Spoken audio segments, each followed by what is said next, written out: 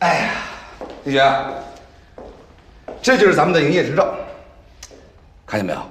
法定代表人薛丽君。啊，对了，这么好的公寓，租金一定很贵吧？那当然了，这是咱们公司的门面，含糊不得。哎呀，过几天再去买些高档的家具，把公司好好的布置一下。好，对了，同学，这你拿着。明天啊，去商场买几身高档点的衣服，然后再印2盒名片。记着啊，我是董事长，你是总经理。然后一会儿我就带你去见王总跟赵总。赵总，不是王总吗？怎么多了个赵总啊？嗨，忘了告诉你了，这个赵总啊是王总的朋友，当地的土豪，非常有势力。啊，今天晚上就是他请客。那是不是得喝酒啊？我今天身体不太舒服，能不能不去啊？当然不能了，那人家赵总点名请的是你，我就是一个陪衬，你说你不去能行吗？点名请我，我跟他认识吗？你不认识他，他认识你。7年前的青歌赛他就知道你，并且几年前省里有个什么文艺汇演，他就是赞助商。哎，我告诉你啊，这个赵总啊是你的铁杆粉丝。还有这事儿啊？哎呀，丁雪，时间差不多了，咱们呀赶紧过去，别让人家等咱们。啊，哦，走。走了，回头再看。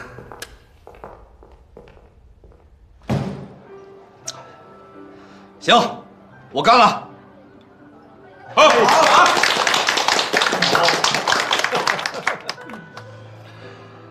敬杯酒啊！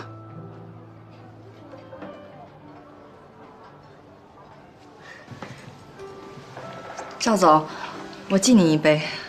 哎呀，我真是有点喝多了。不过，丁老师敬酒啊，我得喝。来，哎，雪儿，没事吧？赶紧来擦擦来，来，来。走开，少在那儿假惺惺的。对不起啊，你别生气。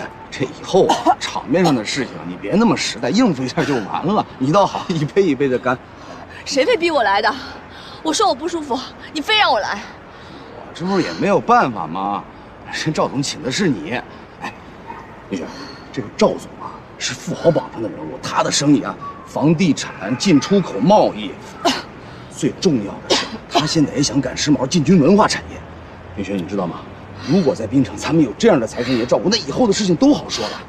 那你就把我往前推啊！我其实也喝多了。你喝了吗？你喝多少？你想啊，那我倒是想喝，那人家待见我吗？这敬重的是你，是不是？啊，别生气了啊！少废话，我难受死了，快送我回家。我扶着你。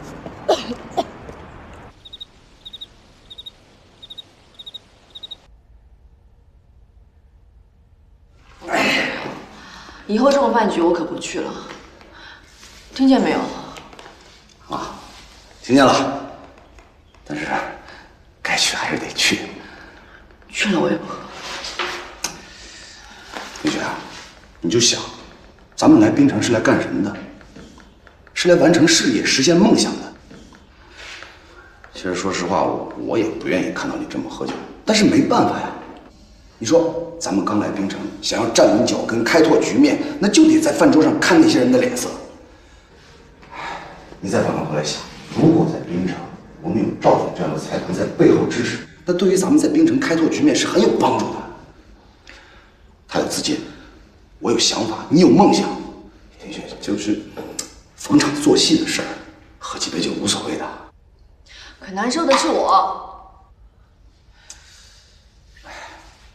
女士，这没有什么人呐是能够随随便便成功的。哎，有句话说得好，天将降大任于斯人也，必先苦其心志，劳其筋骨，饿其体肤。行了，你这种资深学生还咬文嚼字的呢。哎，弟兄，我的意思啊，咱们得有梦想啊，是吧？咱们得相信自己。女士，你跟我来，来。哎。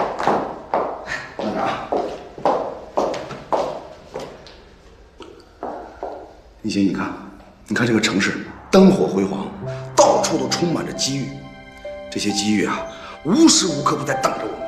我相信，只要我们坚持，一定能有一个辉煌的未来。说实话，丁轩，我等这一天等得太久了，今天它终于到了。从现在开始，咱们就从这里踏入冰城，踏入理想，踏向未来，踏出一条金光大道来。走啊，你走下去，我看摔不死你。当然了，前路坎坷，我刚才也说，没有什么人是能够随随便便成功的。但是马云还说了呢，梦想总得有吧？万一成功了呢？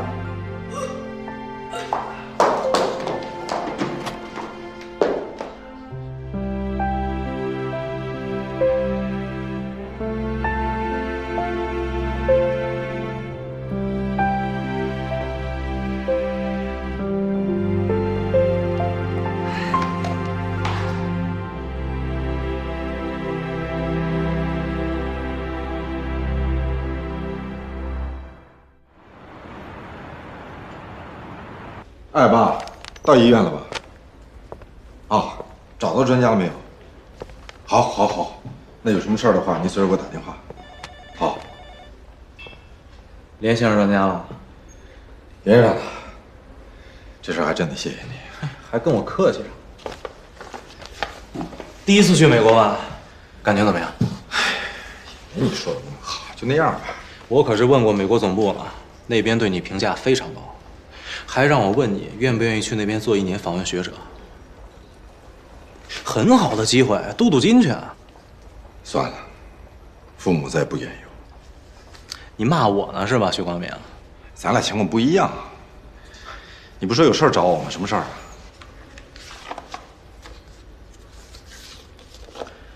听说你从美国回来，先去了趟槟城。你怎么知道？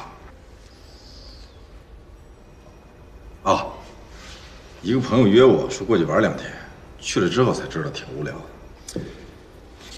光明，我别的不多说，咱俩同班同学，又是这么多年的兄弟，你得对得起我。什么意思呀？你那朋友干什么呢？你不认识？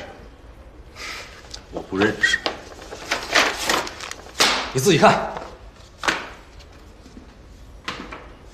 什么东西啊？你看看就知道了。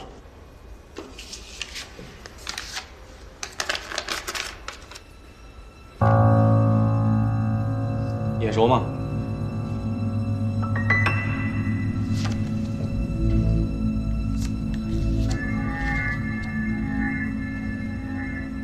看见你整上监视我，我跟你说过多少回，不要再跟时珍药业那边的人有任何挂钩。你倒是好，跑去参加人家周年庆典去了，谁请你去的？给你什么好处啊？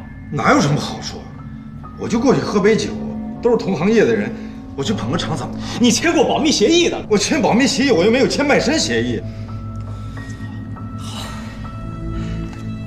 这个女孩的背景你知道吗？人家说了，马上就要离开时珍药业。她离开有个屁用！她是时珍药业大老板的闺女，你别说你不知道啊。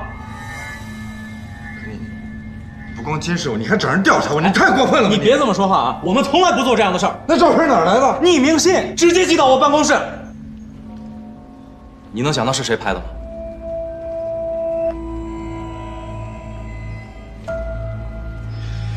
许光明，你给我听清楚啊！这件事儿我压下来根本没有用，信能寄到我办公室，也能寄给你们所长，甚至寄到我美国总部去。你现在只有2个选择。要不跟这个女孩一刀2断，上面查下来我替你扛着；要不你出局。什么？我出局？我们会全面接管你的项目，也会从你项目组里抽调骨干。反正你不能再参与了。那是我的心血，那是我的心血，你们不能这么干！你以为我想这样？鱼与熊掌不可兼得，要不然你的心血全都让你自己给毁了。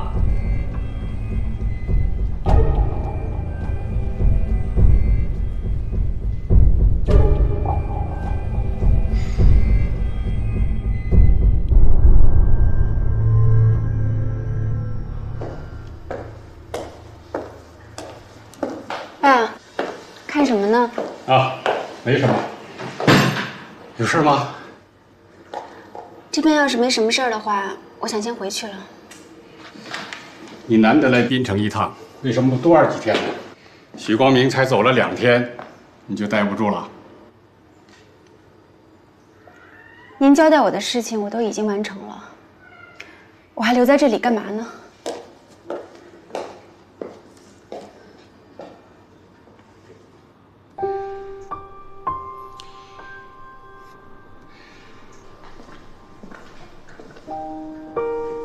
小梦啊，我知道你对爸爸有想法，爸爸心里对你也一直很愧疚。自从跟你妈妈离婚之后，我确实没有尽到一个父亲应尽的责任。现在呢，又让你干一些个违背你心愿的事情，可是爸爸实在是……这些话你就不用说了吧？你现在说这些还有意义吗？好，行，咱不说这个。但是许光明那边，你还得帮着爸爸盯紧一点。我看他这回来似乎不大高兴。你回去也好，抓紧时间，尽量把他争取过来。啊，我让下边人准备这些个礼物，你把它交给许光明的父母和孩子吧。难得你还能想得这么周到。小梦，在我的心里，还是希望你跟许光明的爱情能够开花结果的，这就算是我的一点心意吧。爸，您真的是这么想的吗？小梦啊，我是你的亲生父亲，你是我的亲生女儿，你难道就这么不相信爸爸？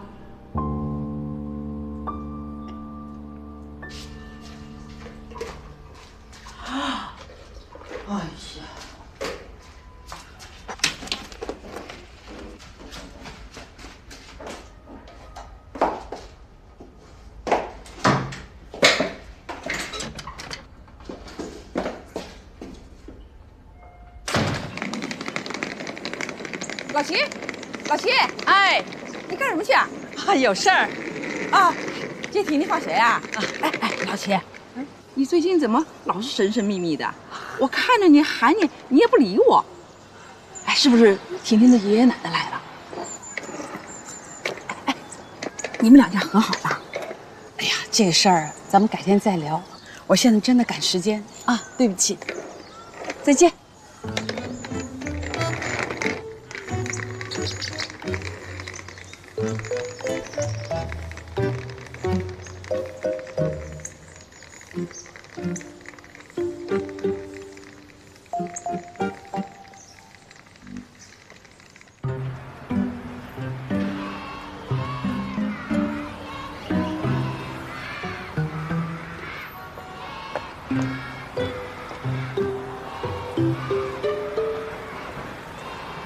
老七啊，来得够早的。耶，你们怎么来了呢？不是说要到医院去见专家吗？没去成，医院的专家说他们临时有事。哦，婷婷，我们来接你回去。你们回去吧，我来都来了，我来接。哎，你回去吧，赶紧烧饭。你放心吧，我菜饭都准备好了，你们回去我炒2下就能吃了。叫你回去你就回去，你啰嗦什么呀？家里的事儿多了呢。你眼里没火，愣着在这儿干嘛？赶紧走啊！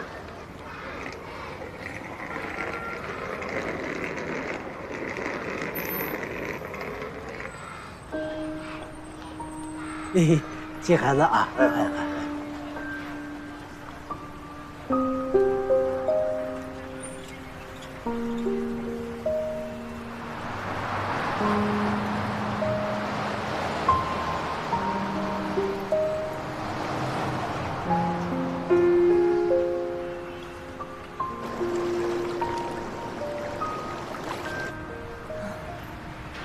你们就是许婷的爷爷跟奶奶吧？哎，是。以前没有见过，都是他姥姥来接的。他姥姥不管了，以后啊就由我们来接，或者他爸爸来接。哦，他姥姥怎么了？生病了吗？嫌烦，不管了，说不管就不管，一甩手啊就把孩子扔给我们了。别当着孩子的面说这些。我怎么不能说？我说的是大实话。婷婷啊，大家都走了，跟爷爷奶奶回家，跟老师说再见。这孩子怎么那么犟啊？听话，跟爷爷奶奶走，回家。婷婷啊，听话，跟奶奶爷爷回家好吗？不好。你姥姥不来接了，以后啊，就由爷爷奶奶来接你。我要等姥姥。爷爷，我答应了婷婷放学一起走的。算了，你没看许婷婷正生气呢吗？你就别过去瞎捣乱了。那两个来接许婷婷的人是谁呀？是她爷爷奶奶。为什么她姥姥没有来接她？她姥姥呢太忙，往后啊就由她爷爷奶奶来接她放学。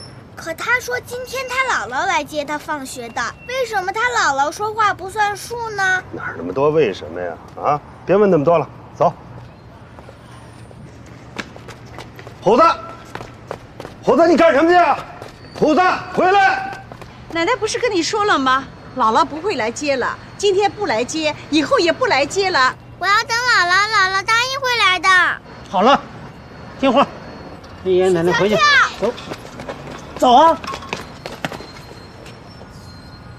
许婷婷，你姥姥怎么还没来接你呀？你姥姥怎么可以说话不算数呢？虎子，怎么哪儿都有你呀？魏老师，老徐啊，还是不肯走？怎么说都不行啊，这孩子。婷婷，乖，你看都已经这么晚了，同学们都已经回家了，要不你先跟爷爷奶奶先回去好不好？不好。这可怎么办啊？要不给他姥姥打个电话吧？啊，不用，魏老师啊，那个婷婷她姥姥今天确实有事忙，要不这样吧，您先忙您的，这儿有我们呢，您就放心吧。行，我刚好要开个会，那你们有事随时给我打电话。好，那就麻烦您了。没事啊，您忙您的。好。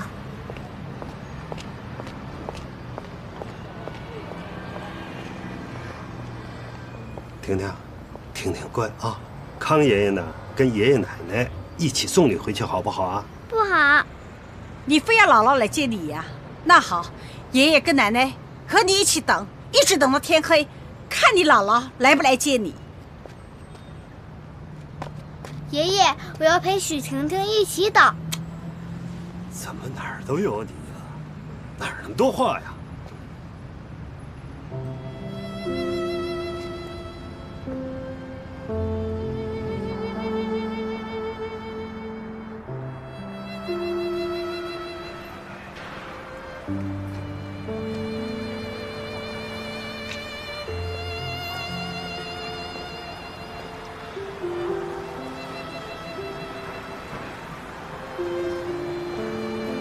婷婷，你看都已经这么晚了，姥姥今天有事儿，真的来不了了。要不，咱们先回去好不好？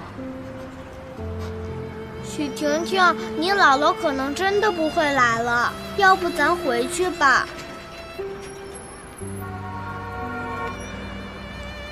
爷爷，我饿了。行，那我们先回去。老徐啊，那我们就先回去了。好，你们先回去吧，不好意思啊。没关系，跟爷爷奶奶说再见。爷爷奶奶再见。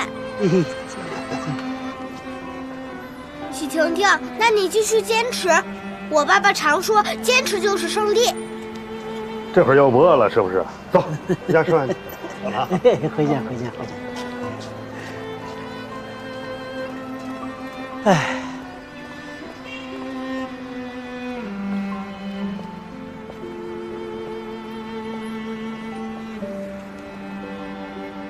走吧。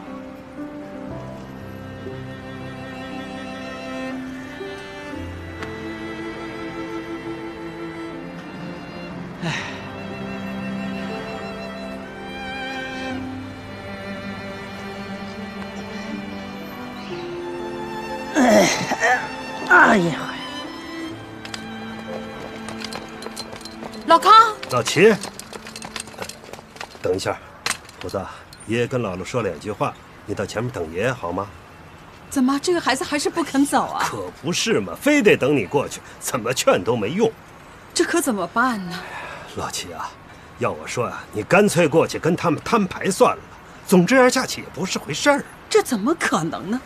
我过去说的就前功尽弃了，我好不容易现在在孩子身边待下来了。天哪，我怎么会把这个日子过成这个样子的？老齐，你也别太急了，你说的对，要不咱们赶紧走，万一让他爷爷奶奶看见了，那还真白费功夫了啊！走走走，虎子，走走。老齐，走吧走吧走。这，哎呀，走吧。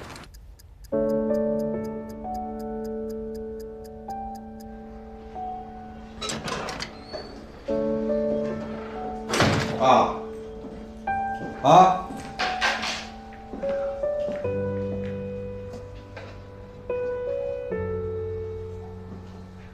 啊！您怎么了？我爸妈呢？他们接婷婷去了。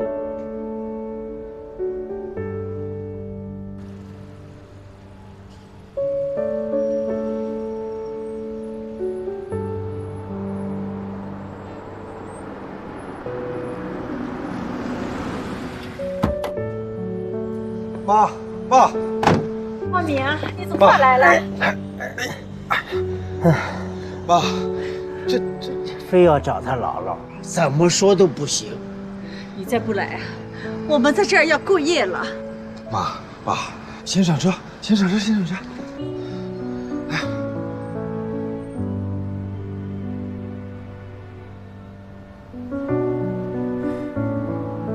哎，咱们先回家。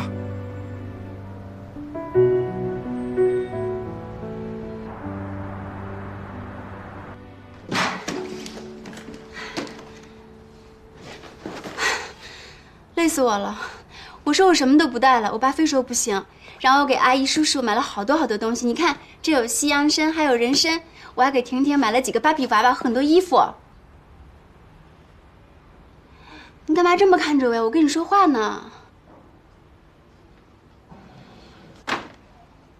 这什么呀？你自己看。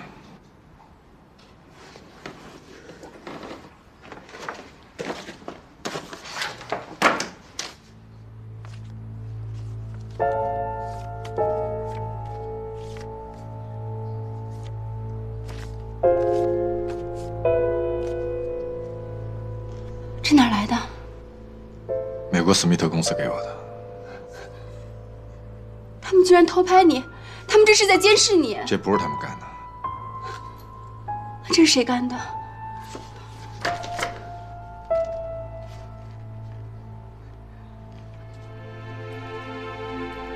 光明，你这么盯着我干什么？你该不会认为这是我干的吧？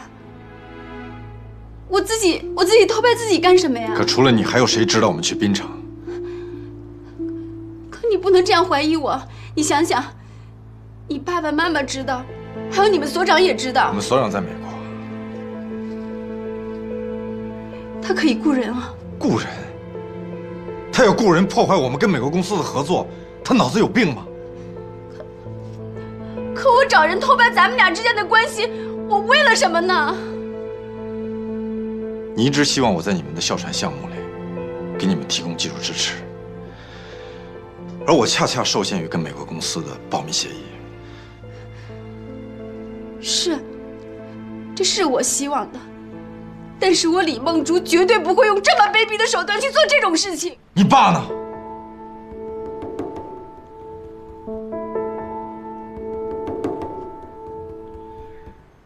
你就不想知道美国公司怎么跟我说的吗？他们怎么跟你说的？他们警告我，如果我还想继续留在这个项目里，这个我花费了7年心血的项目里，我就必须排除所有干扰。所有干扰？他们指的那个干扰，是我吗？没错。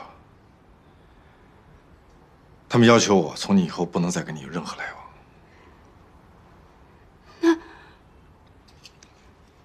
那你是怎么回答的？这个问题你应该去问你爸。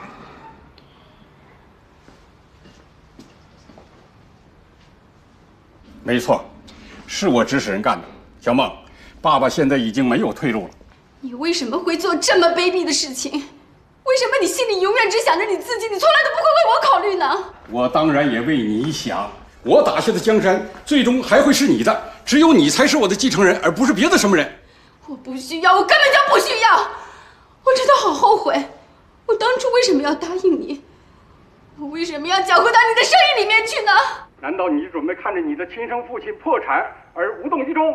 看着你的亲生父亲因为还不起银行的高额贷款锒铛入狱而置若罔闻吗？那你也不能这样，你不能这样，你知道吗？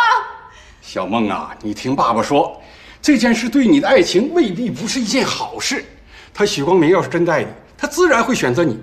如果他因为这件事就离开了你，那你觉得你对他痴心不改的爱情还有意义吗？你给我等着，我马上就去滨城。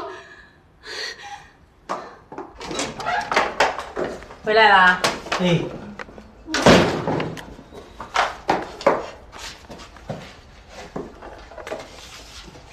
哎，这怎么把这照片都拿下来呢？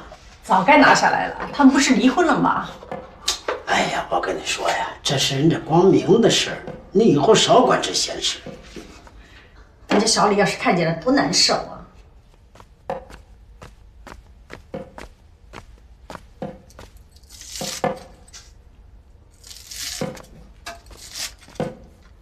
老齐啊，你会不会做饭呢？哎，我跟你在说话呢。啊，您说，这芹菜切得太长了吧？我们家是有孩子的，芹菜这么长，卡在喉咙怎么办啊？这个芹菜切长，它不是有纤维素吗？可以通便的呀。通什么便呢？强调理由，这么长给我们乡下牛吃啊！炒菜的时候油多放一点。哎，好，那我重新切吧。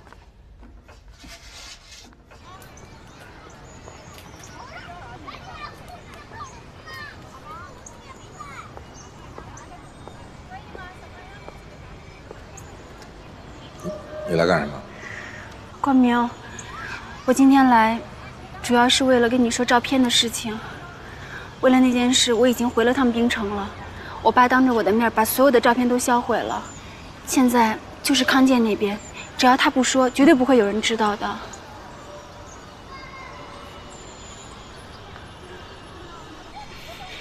你别生气了好吗？你看，我之前给叔叔阿姨还有婷婷买了这么多的礼物。你就让我上去看看他们吧，好吗？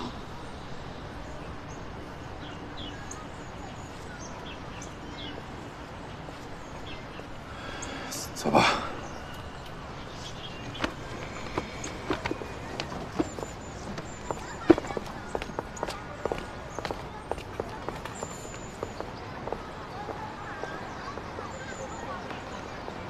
小李来了，阿姨好，来，请进，请进，老头子啊。小李来了，小李坐。我是不是来晚了？没有，来的正是时候。叔叔阿姨，这是我给你们带的礼物。哎呦，你太客气了，拿这么多东西啊！谢谢。这也是顺路的。上次我出差去了滨城，然后就买了这些东西，也不知道你们两位喜不喜欢？喜欢，是你买的，我都喜欢，就是太破费了。没有。哦，对了，这是我给婷婷买的礼物。婷婷，阿姨给你买的玩具你喜欢吗？来，过来拿呀。来，谢谢阿姨。哎呦，这孩子。啊，来给我吧。老齐啊，给小李拿罐饮料。哎。叔叔，您看报纸呢？哎呀，这东西太贵了，您一定要喜欢才好呢。哎呀，阿姨，您买的太多了。哎呀，擦干净了。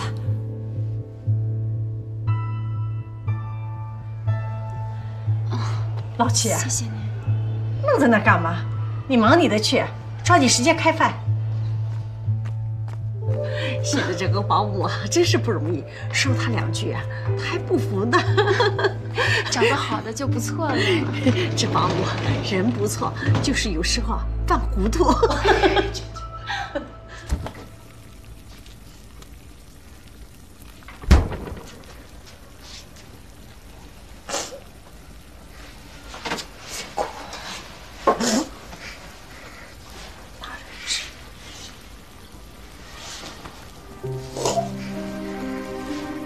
怎么了？姥姥不是跟你说过的吗？姥姥在厨房里面，你就不能进厨房的。我想回姥姥家。傻孩子啊，这才是你的家呢。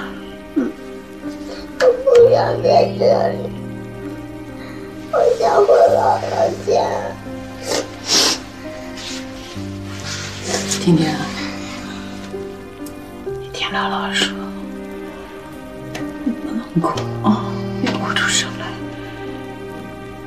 给奶奶爷爷听见了，他们就该发现我就是姥姥了，以后姥姥就不能每天跟你在一起，知道吗？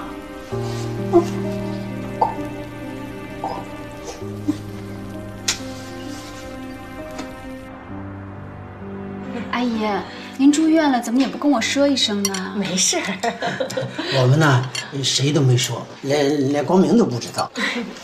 叔叔，这就是您的不对了。这阿姨生病住院了，您肯定得跟我们说呀。我要早知道的话，我一定会去医院照顾阿姨的。虽然我不太会照顾人，可是这总比起护工来，我肯定比她强太多嘛。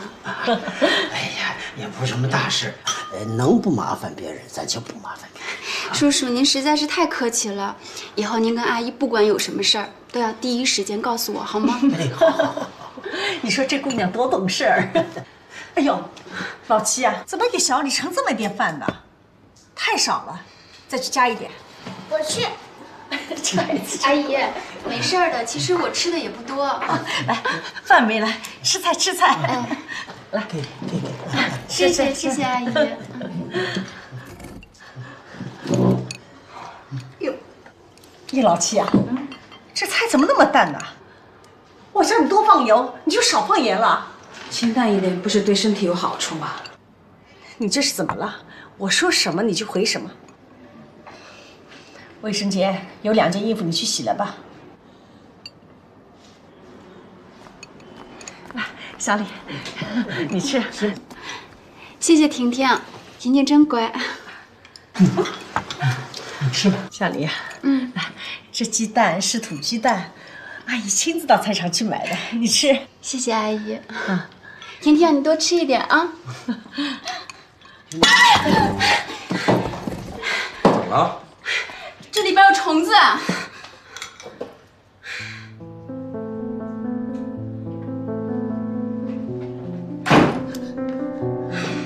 二爸。婷婷，你给我出来！妈，你告诉我，这事是不是你干的？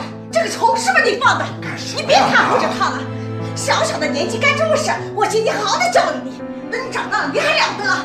这个孩子太不像话了！许妈妈，千万别跟这个孩子过不去。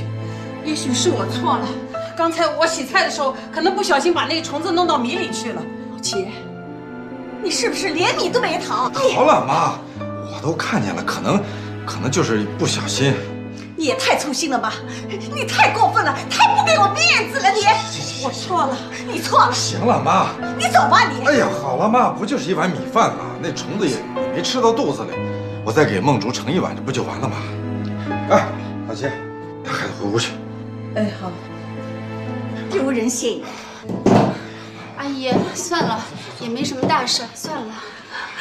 小李，来坐坐。没事，阿姨。是啊。之前我们已经换了一个保姆了，又馋又懒。可是这个你看见了，真是气死我了，把我心脏病都要气出来了。阿姨，您要是觉得这个保姆不好的话，要不咱们再换一个吧。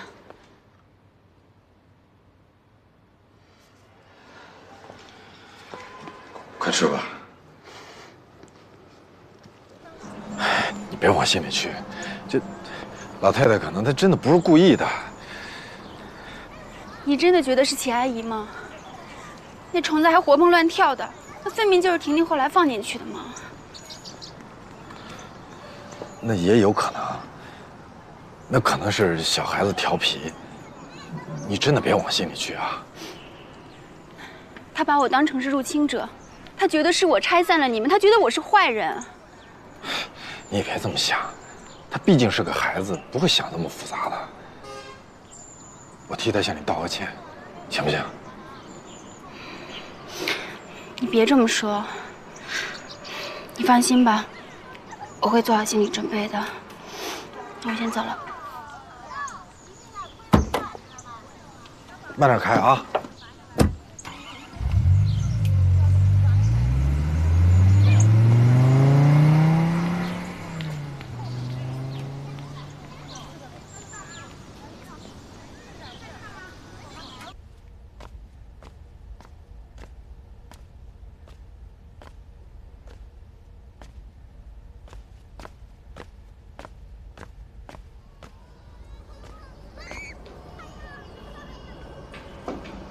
还在生气啊？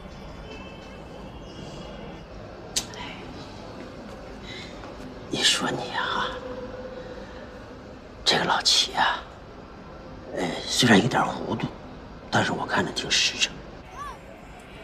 一开始呢，咱们还以为是婷婷在做恶作剧呢，没想到是他。可是人家主动出来承认，这点很难。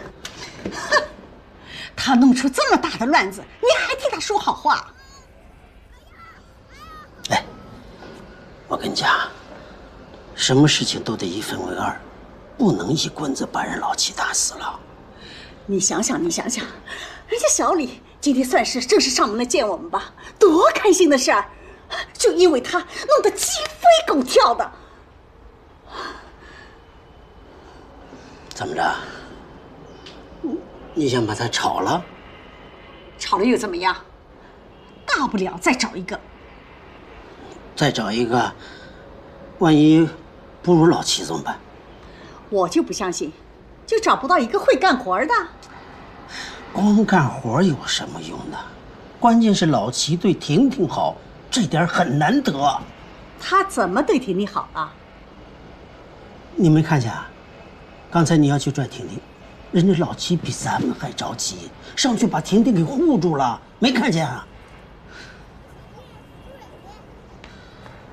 你以为找个保姆是光来干活伺候咱俩的？那不是，他喜欢婷婷，婷婷也喜欢他。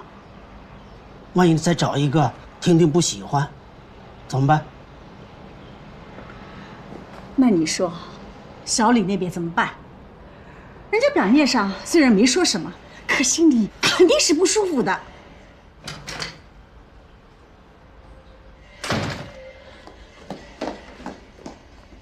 光明啊，小李怎么样？没说什么吧？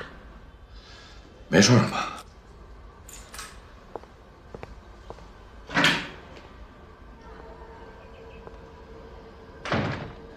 你看看，小李跟光明肯定为这事儿给黄了。哎呀，你跟爸说你为什么要这么做？你今天什么都不用说，都是我的错。妈，你能不能让我跟婷婷说两句？你过来。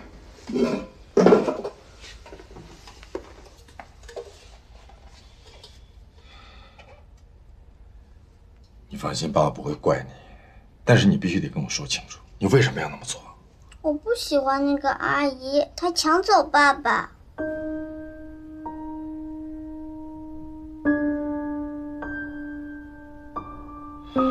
婷婷，爸爸永远是你的爸爸，谁也抢不走。你要知道，在这个世界上，你才是爸爸最重要的人。可是爸爸不要妈妈了，妈妈也不要我了。婷婷，你现在还小，很多事情你不懂，你只需要记住，爸爸和妈妈都是爱你的，而妈妈也没有不要你。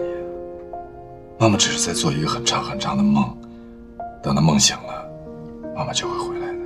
那等妈妈回来了，爸爸还会跟妈妈在一起吗？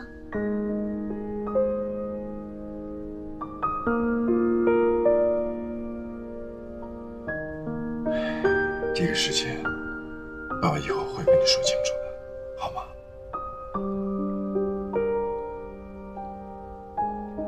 妈，你出来一下，我有点话想跟你说。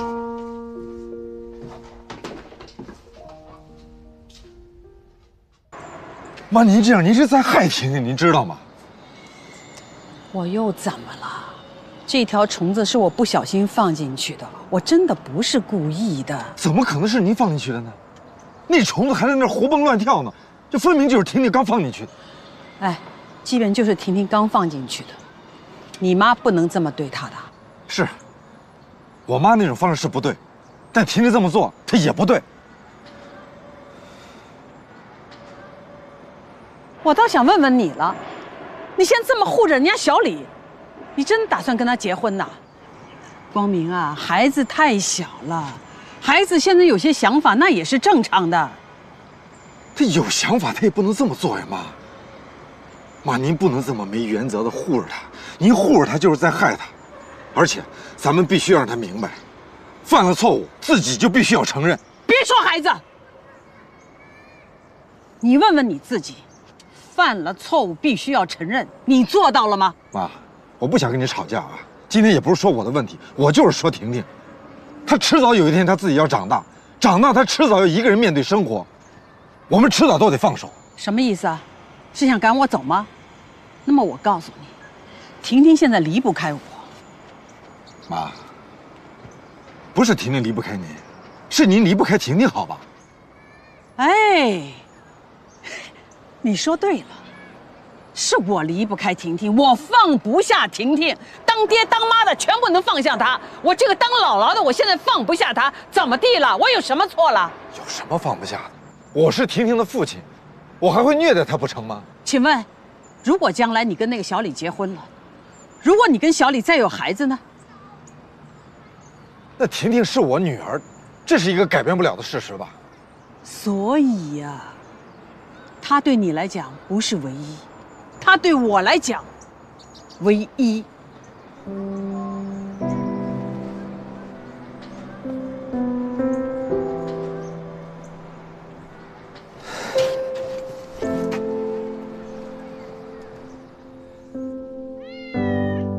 老齐啊，其实用不着那么麻烦，直接跟他爷爷奶奶摊牌多好，都是当老家的将心比心。我想这点道理他们还是会讲的。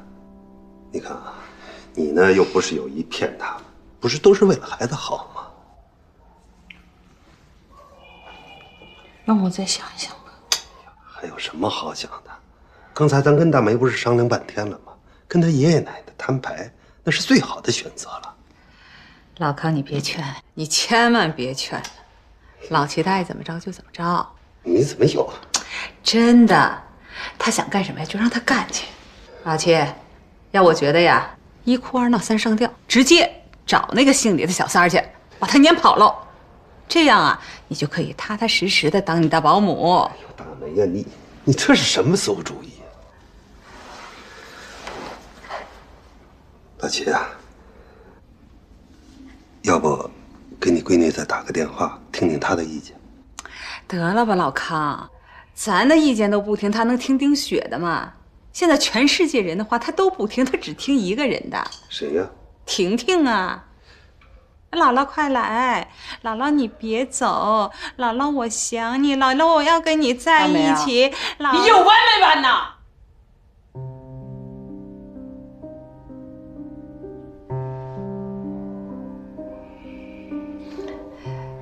对不起啊，就当我什么都没说。大梅，撒手。大梅。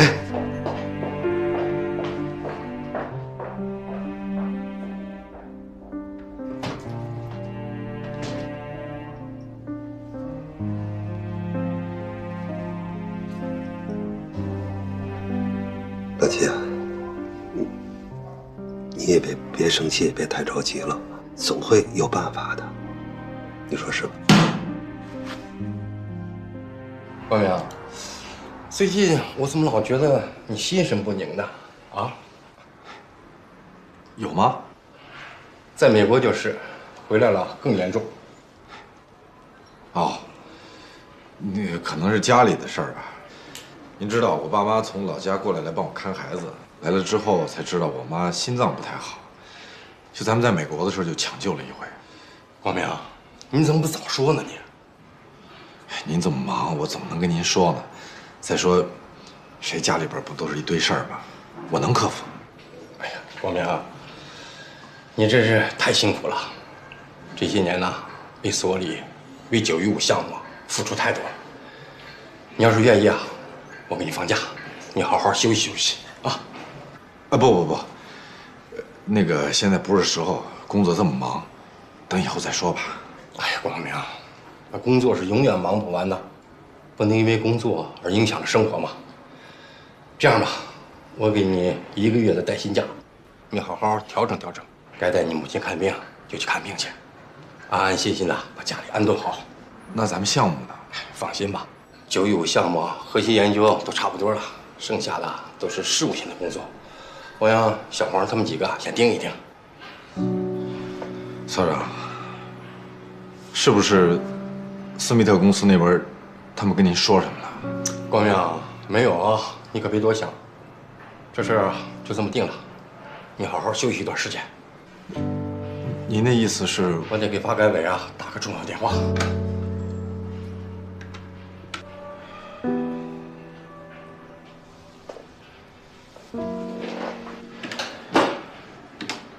那您忙着。哦。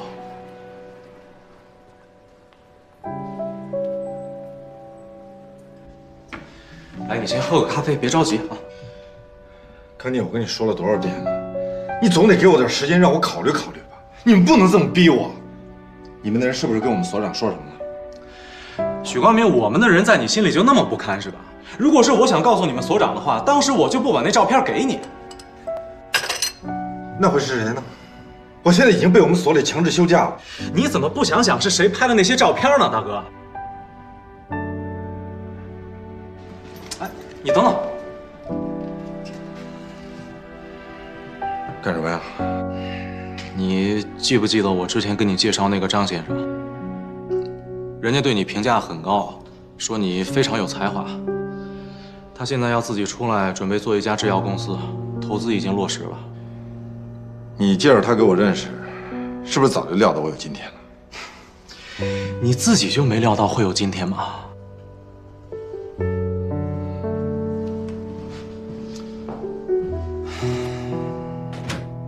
光明，我爸他明明答应我了，我现在就去给他打电话。不用了。从你爸设计拍我照片那天起，我就应该想到会有今天。可你说的对，我早就应该料到。光明，对不起，对不起，我错了。也许当初我就不该追求你的。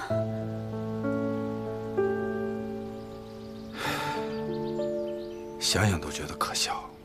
我当初居然还想从你这儿买一套学区房，带着我们一家人都搬进去住，真是太可笑了。光明，我真的错了，真的对不起，真的对不起。你知道这不是我的本意，在我心里，我真的特别特别爱你，我特别爱你。现在说这些还有意义吗？怎么没有意义？我看得出来，其实你心里一直对工作都放不下。我知道，事业对于一个男人来说，远远比爱情要重要，尤其是对于你。光明，如果你需要的话，我愿意成全你。我会离开你。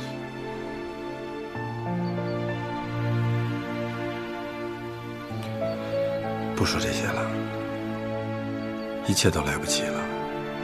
怪就怪我太笨，一点辨别是非的能力都没有。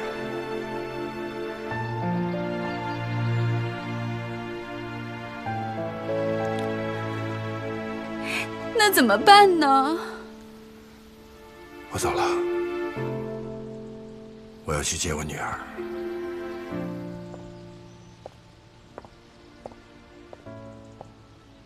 老齐啊，动作快点！婷婷马上回来要吃饭了，快快快！哦。哎，我跟你说啊，待会儿婷婷回来了，你声音得小点，动作也得轻点。怎么小声点？难道要我这样说话？哎，老爷子，你快坐。哎呀，也没这么夸张，你小声点不就完了吗？知道了。来，婷婷。婷婷，回来啦！来，书包给奶奶。啊，饿了吧？快去洗手。啊，真乖。哎，妈，您这嗓子怎么了？你爸不让我大嗓门说话。哦，好，你给我。哎，老齐啊，来了这么长时间了，咱们还没在一个桌上吃过饭，今天咱们一块儿吃一顿，好吧？不合适的。哎，合适，怎么不合适呢？今天就坐这儿。啊，那要不这样，我到厨房里面去盛一碗饭，我加点菜，我在厨房里吃吧。叫你坐这儿你就坐这儿啊，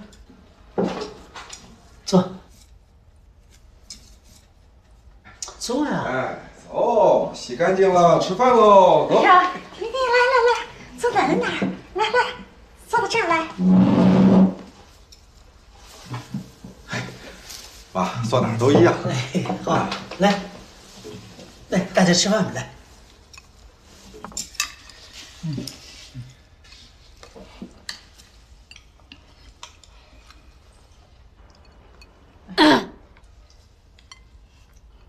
给别人夹，不给奶奶夹。孩子手短，他就是想跟你夹菜来着。谁让你夹？你筷子都用过了。婷婷，来，给奶奶夹一个。真乖，来，给奶奶来。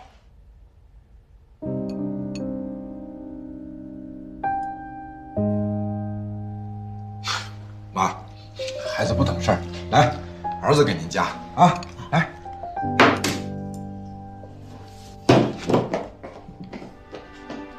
妈，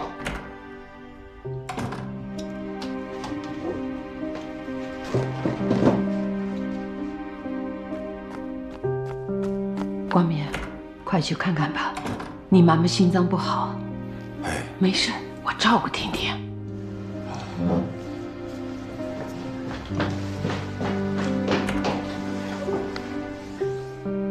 婷婷，今天是你不对了。我不是跟你讲过的吗？咱们一上了桌子，第一个该你夹菜的是谁呀？是奶奶，是爷爷，是你爸爸，不是我，我是外人，你忘了？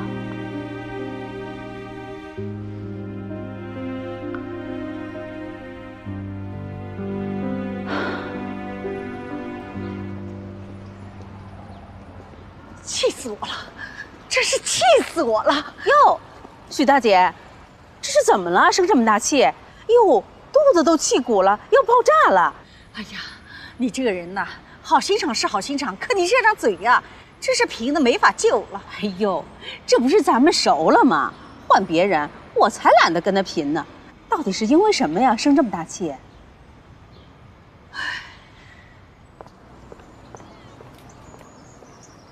爸，我妈人呢？哎呀，我追下来也没看见她在哪儿。那这样，您先回去吃饭吧，我到那边再去找找。啊，别，小事一桩，一会儿她气儿就消了，甭管她。你坐下来。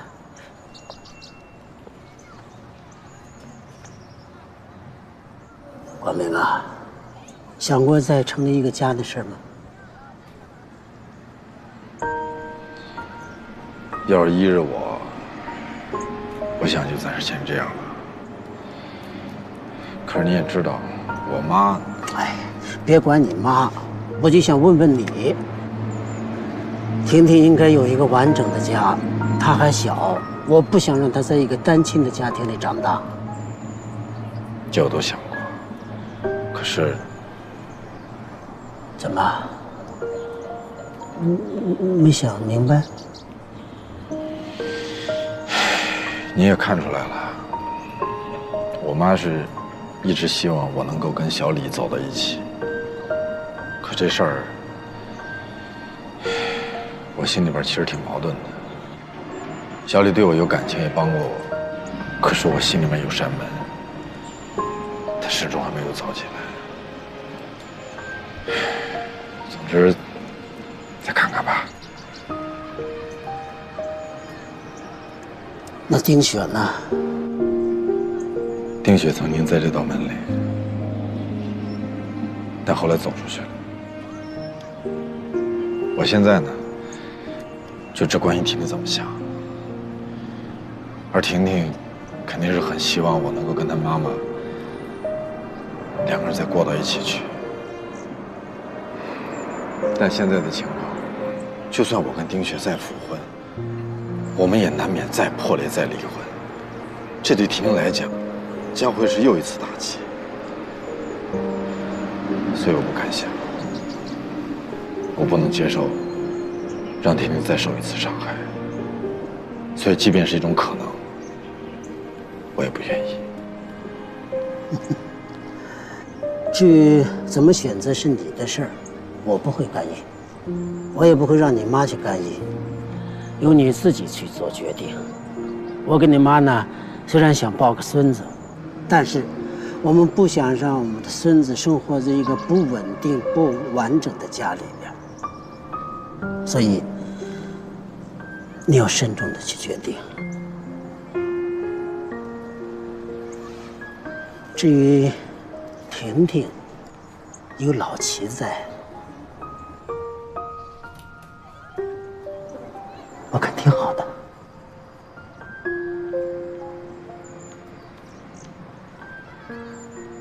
你说说看，我的亲孙女不给我夹菜，给个保姆夹菜，更不像话的是，我家那个死老头啊，非要那个保姆坐上桌来，你说我气不气呢？哎呦，麻烦了，老姐姐，这里面有事儿啊！什么事儿？这么明显的问题你都没看出来？什么问题？别吓我！我可不是吓唬你。我要不把话跟你说明白，这罪恶的萌芽就会得到适合生长的沃土，最终造成不可挽回的悲剧呀！慢点，什么罪恶的萌芽，什么悲剧，给我说清楚了。大姐，你说说，你们老许是什么人？我们家老许是我丈夫啊。嗨，没问你这个，我是问他之前做什么工作的？老师。对呀，那你再想想，你们家老许有什么爱好？看书、看报、下棋什么的。那你再想想，你们家那个保姆老齐，他之前做什么的？这个我真的没问过。嗨，这么大的事你怎么不问呢？这心可真够大的。我跟你说啊，我可听说，这个老齐呀，他也是老师，而且呀是音乐老师。你想啊，他们都是老师，都算文化人。那肯定有共同语言呀。什么意思？我这意思你还不明白呀？我问你，你平常跟你们家老许都聊什么？没聊什么。他看他的报纸，我看我的电视，偶尔出去溜溜弯儿。我有时候问他咱们家的狗园子怎么样了，鸡呀鸭啊也不知道怎么样了，就这些小事儿。你看看，你看看。你们聊的呀，都是一些鸡毛蒜皮的事情，可人这老齐聊的可就不一样了，聊天文，聊地理，聊知识，聊教育，聊养生。哎呀，人家的知识层面呀是一样的，这男女呀，就怕有共同语言。胡说八道，我们家老许可不是这样的人。哎呦，老姐姐，这害人之心不可有，防人之心不可无啊！哎。你没看那电视经常演吗？海燕呐，你可长点心吧！我不跟你聊了，我回家。哎，大姐，大姐，哎。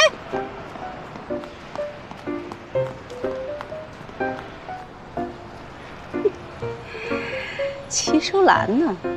哼，跟我斗！哼！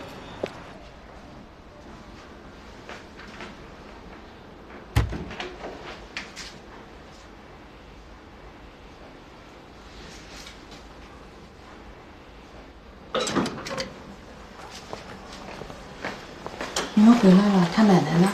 没事，一会儿就回来了。许伯伯，如果没什么事情的话，我想走了。 行，你今天先回吧。哎，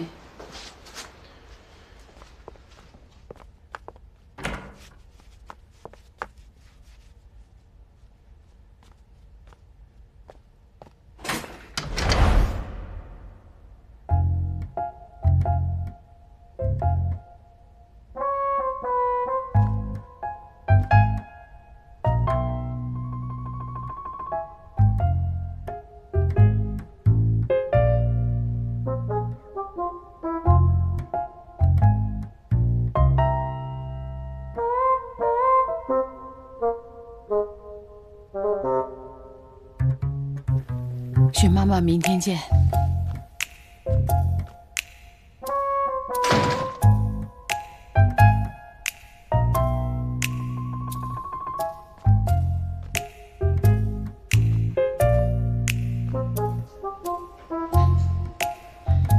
说你，就为了一条鸡腿，你至于吗？你心疼他了是吧？谁心疼他了？啊？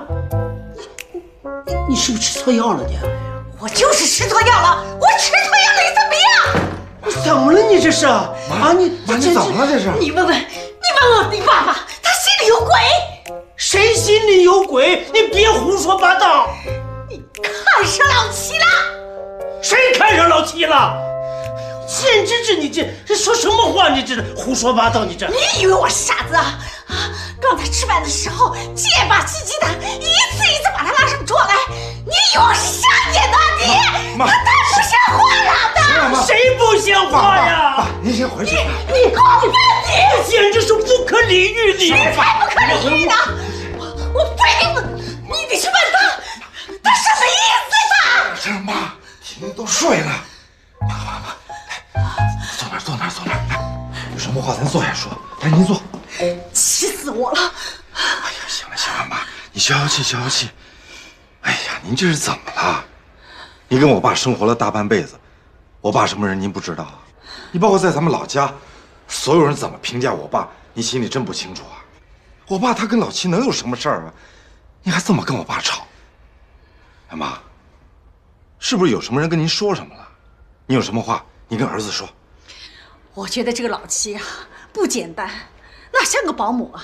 说话做的事都那么有气派，比我还像个一家之主。我想把他赶走。哎呀妈，你先别做决定了。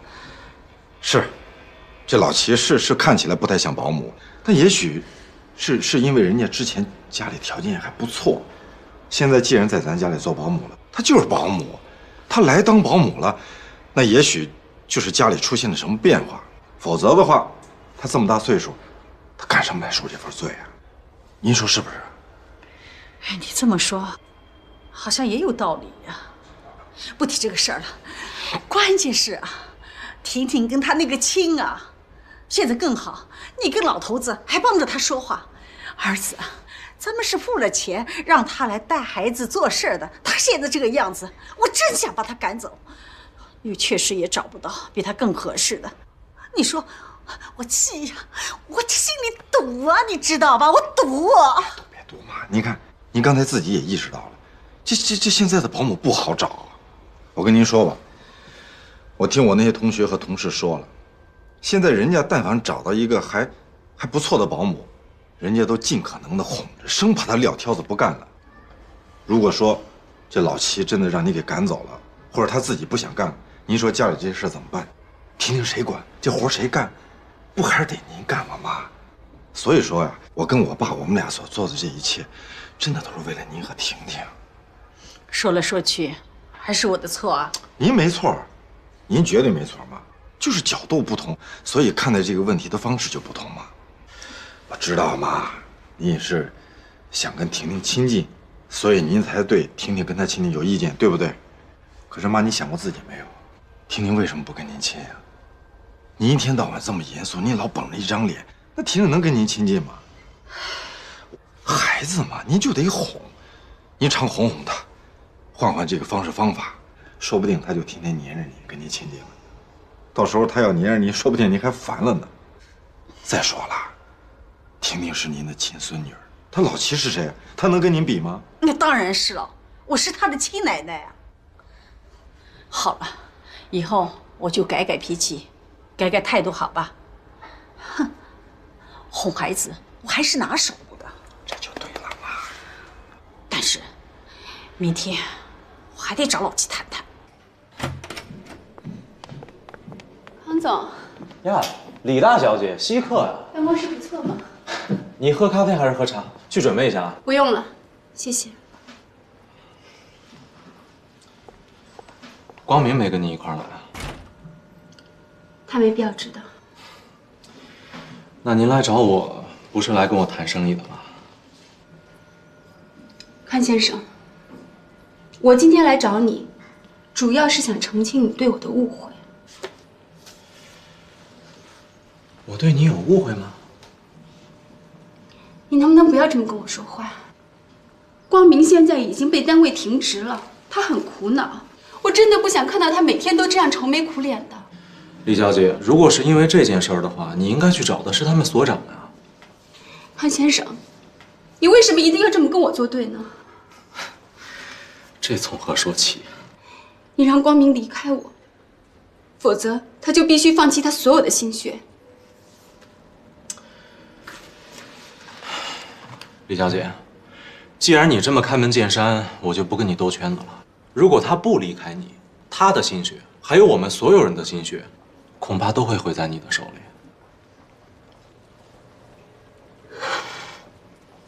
你凭什么这么说？李小姐，你肯定清楚，光明是个特别单纯的人。你也许能骗得过他，但是你不可能骗过我们所有人。所以，如果你真的爱他，咱们换句话说，你真的希望他好，作为他的好兄弟，我请求你放过他。我请求你放过我们，好不好？我求你不要对我有那么深的成见，好不好？这就是你对我有误会了，我对你本人没有任何成见。可是，你一直逼着光明让他离开我呀。因为我们都知道，你接近光明的真正目的是什么呀？我接近光明真正的目的，为什么你们所有人都认为我接近光明是有目的的呢？我只是喜欢他，我只是想嫁给他而已。但愿如此吧。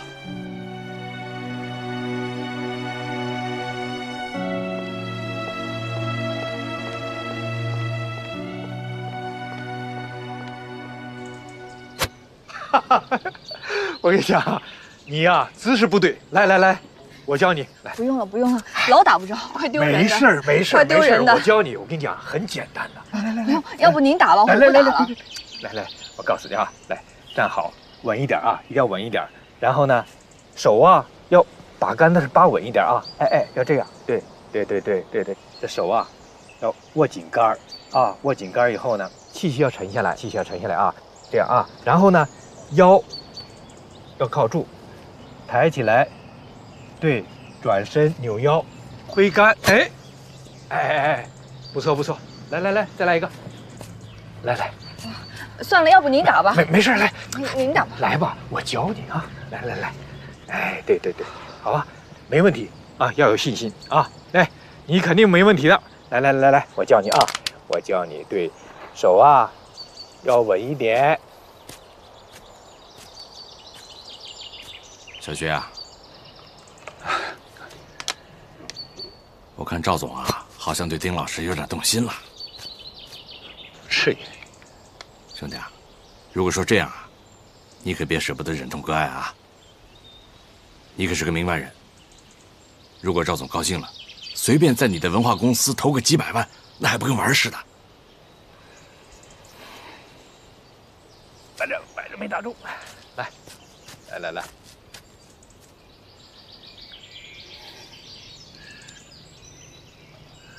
哥，那赵总真的能投吗？你就放心吧，他给我透过口风了，冲着丁雪，他愿意投这个数，500万。哎呀，我跟你说这个干什么？哎，好，不错啊。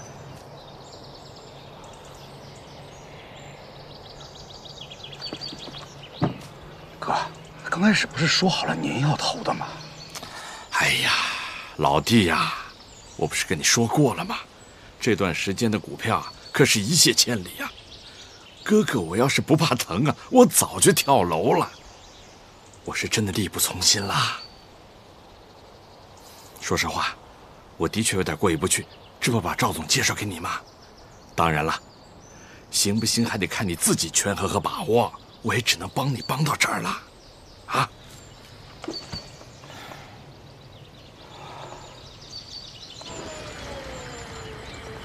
林璇，这个老色鬼真是不是个东西。薛立俊，告诉你啊，我受够了啊！怎么了？你眼睛瞎了吗？他使劲往我身上贴，占我便宜，你没看见吗？嗨，他那不是向你打球呢吗？装傻吧你啊！你告诉我，你是不是拿我出卖色相拉关系呢？我承认我是想拉关系，但是我从来没有想过让你出卖色相。这是个男人吗？你是个男人吗？你还口口声声说你在乎我，你就这么在乎我的你啊？是，我不是男人，我甚至连人都不是，行了吧？可是丁雪，你以为我心里好受吗？我看着那个色狼对你动手动脚的时候，我的心像刀割一样，我连死的心都有。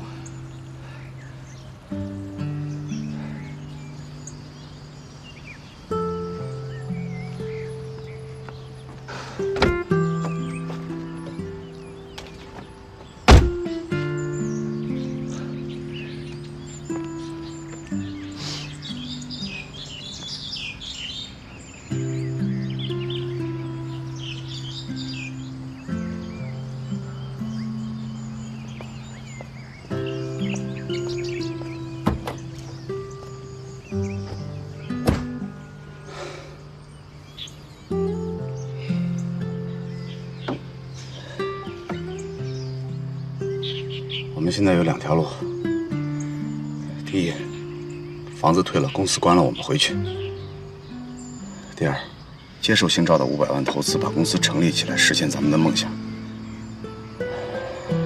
2条路，你选吧，我都听你的。他愿意投500万。刚才在换衣服的时候，他当着王总的面亲口说的。那他就更不会放过我了。不会的，丁雪，这种鸟人我见多了。我们现在就跟他周旋，等他把500万打到我们公司的账户上之后，他是股东，我们也是股东。到那个时候，就由不得他想怎么样了。再说了，还有我呢，我不会让他得逞的。话说回来，就是你愿意，我也不愿意。你才愿意呢！你少给我恶心人。所以，丁雪，咱们就先忍一忍，小不忍则乱大谋，好吗？我真担心有一天会被你卖了。我就是把我自己卖了，我也不会把你卖了。如果没有了你，那有什么意思？少来这套！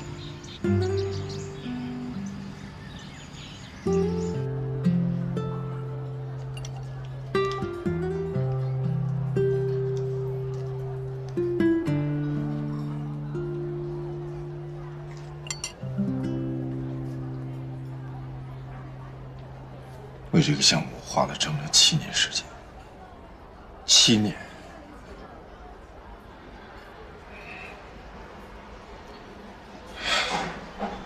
不过，也许这个结果对我来讲是个解脱吧。你能这么讲，我就放心了。俗话说得好，抱着金疙瘩，不愁找不到好买家。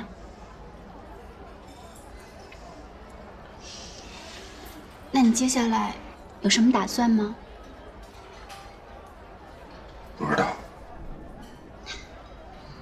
光明，如果现在我爸爸他要是邀请你加入到他的公司，你愿意吗？你爸是不是到现在还在惦记我这个就业项目？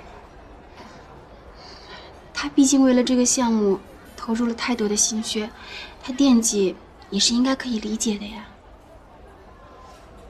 那他当初为什么要撤资？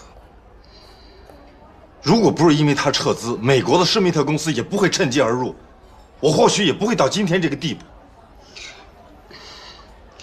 其实这也不能全怪他。我爸爸之所以会撤资，那他也是迫不得已的。他真的已经没有时间再拖下去了，他必须把药物投放市场，否则他就……但这是药品，这是药品，你懂吗？只要是药品，就要经过严格而长期的临床试验才能投放市场，否则出了问题，谁也承担不起这个责任，你懂吗？光明，我爸爸对你是真的很有诚意的。他现在遇到了这么大的困难，他需要你这样的人才，你就当是帮帮他吧，好吗？对不起，别的事情都可以，唯独这件事情，这个底线谁也不能击破。这是科学，不是人情。光明，行了，你不要说了。这个时候你邀请我加入你爸爸的公司，这不正好验证了别人的猜想吗？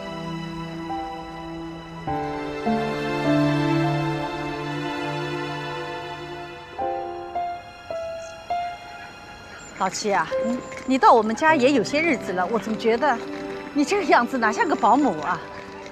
以前你家里条件不错吧？以前家里还是可以的，后来就不好了。可不嘛，不好了。那你们家里有几个人呢？家里有2个人，我还有1个女儿。那老伴儿呢？老伴儿走了。哎呦，老七啊，那你一个人挺可怜的啊。没想到再找一个啊。倒是有人给我介绍了一个，正在接触呢。哦，那好，那好，那是干什么的呢？律师。哎呦，律师啊，律师好啊。哎呀，我可放心了。哎呀，老七啊，祝你幸福。谢谢许妈妈。另外啊，我要嘱咐，以后跟我出来啊，你一定要穿上这个围兜，要不然别人以为我们是亲戚的。不会的。还有，你走路要走在我后面啊。哎，好，那您先走。那回家了。哎，好好。倒是有人给我介绍了一个，正在接触呢。那是干什么的呢？律师。哎呦，律师啊，律师好啊。哎，薛总来了。我去把他给招。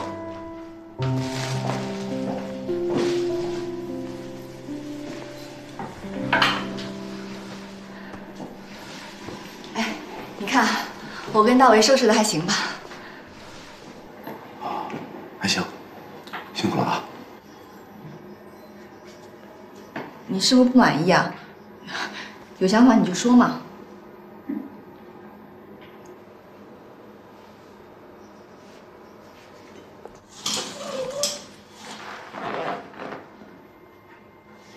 怎么了？是不是姓赵的反悔不肯投资了？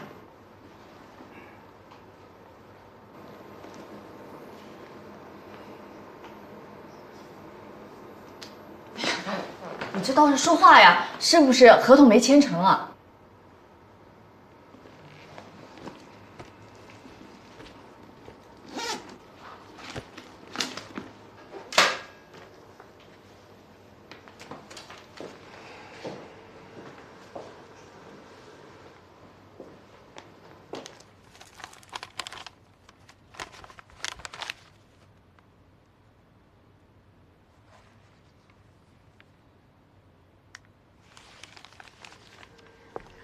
这不是签了吗？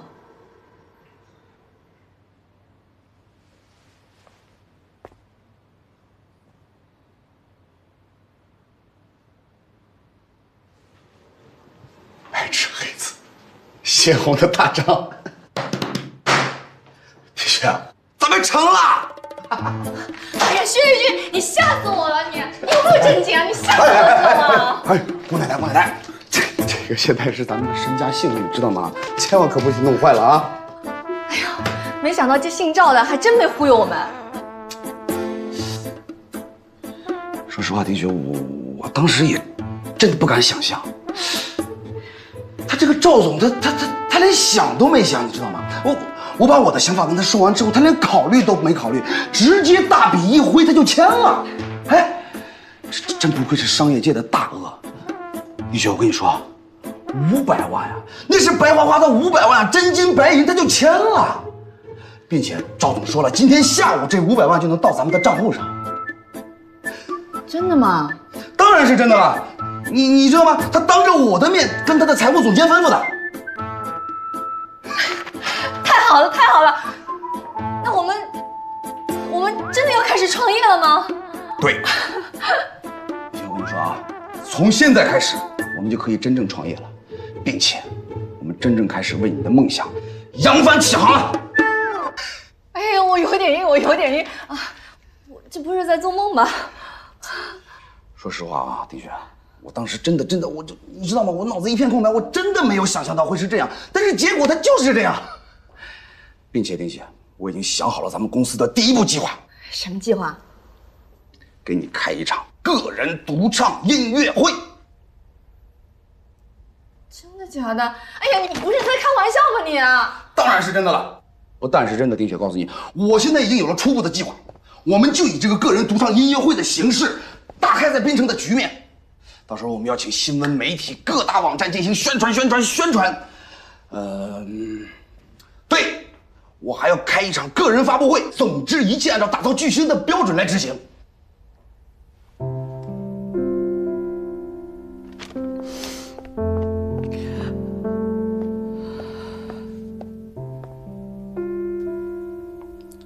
啊？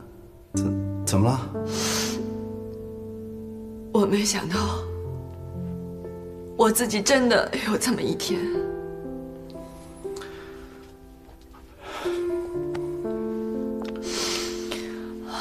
丁雪，我说过，我对你所有承诺一定会实现的。我上大学的时候，这就是我的一个梦想。没想到，今天终于实现了。对，马上就实现了。对了，赵总，他能同意吗？当然同意了。他不单单同意，他还要全力配合咱们，包括音乐会的场地、媒体、记者等等。总之，丁雪，你现在要做的就是调整好你的状态，准备好曲目，其他的事情交给我来解决。我知道，薛丽君，我真的谢谢你，真的谢谢你。哦，丁雪，赵总说了，晚上要跟咱们一起吃饭庆祝一下。对，我们也好好谢谢他。对呀，一定要谢谢他。好，丁雪，我跟你说啊，你千万别像以前那么实在了，知道吗？因为我已经跟赵总说了，你现在是咱们的重点保护对象，一定得保护嗓子，一滴酒都不能喝了。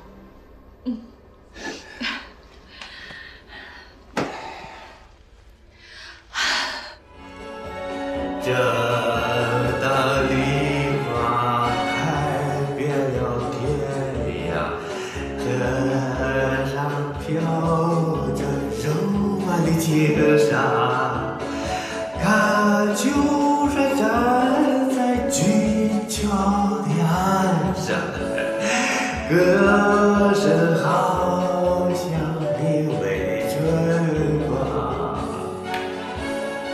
姑娘唱着美妙的歌曲，她在歌唱草原的雄鹰。哎，赵总，赵总，您那朋友什么时候到啊？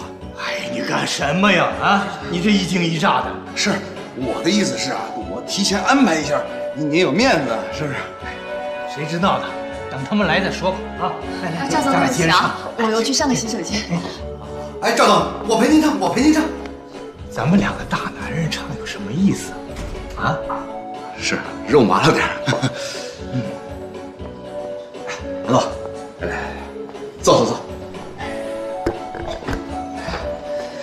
那个，我敬您一杯啊，老总。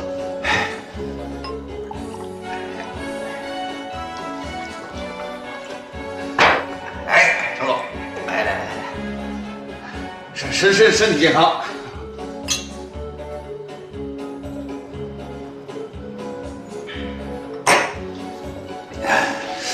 那个，赵总，我也去个洗手间。去吧。好。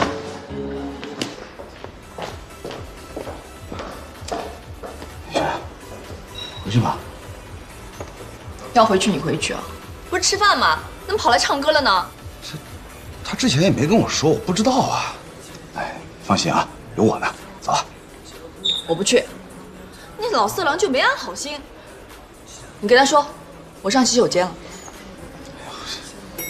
半个小时上了4趟洗手间了，行，说不过去了。你就说我不舒服，拉肚子行吗？哎，你们两个怎么在这儿啊？啊，把赵总一个人丢在房间里了啊？啊，没有，那个丁老师他肚子不舒服。啊，是吗？啊，不要紧，我旁边这位朋友啊，他可是行医的，一会儿让他给丁雪把脉，人家可是世代家传的中医啊！啊，没关系，走，咱们先进去，别让赵总等急了啊！走啊！哎，行。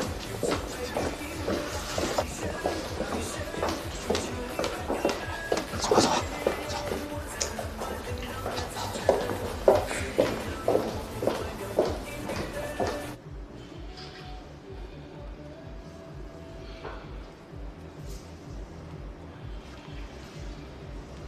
老李啊，什么情况啊？病患乃个人之隐私，怎好随意乱讲呢？来，老李，喝一下。我说老李啊，人家传你啊，传得神乎其神的，啊，今天好不容易有机会，你呀让我们见识，就别卖关子了。对。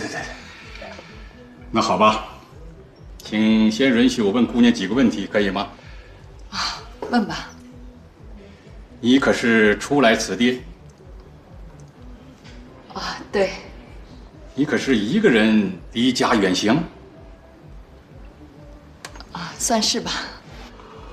你最近一直是思乡心切。老李啊，你在算卦呢你？人有3脉，乃寸关尺也。我观你脉象，脉来细而微者，血气俱溃；脉盛滑而紧者，病在外乎。总之是表邪有余而理气不足啊！哎呀，我说老李啊，你就别这么这个拽文嚼字了，好不好？你说直白点，他到底是什么病啊？是内虚外热之症。哦，我知道了，这内虚得进补，多吃2天营养。进补虽然好，但是姑娘的病跟别人的却不一样。哦，怎么不一样？请恕我直言，姑娘的病根儿在心里。你本心高气傲，争强好胜，虽经百折而不肯回，怎奈碰壁连连，处处受阻。自知已是强弩之末，却仍不肯认输，拼命打起精神，妄图扭转乾坤，明知不可为而为之，以至于进退失据，首尾难顾，左右彷徨。姑娘，不知我说的可对吼？哎，我说老李啊，这些你都是从这个脉象里瞧出来的？行啊你啊！我是顺着胡说的，姑娘别介意啊，别介意。哎呀，我这一套啊，都是江湖摆地摊算卦的通用版本，用在谁身上都8九不离十。姑娘，开玩笑，别生气，别生气。哎呀，老李啊，你可真行啊，你可真是只老狐狸啊！来，喝酒。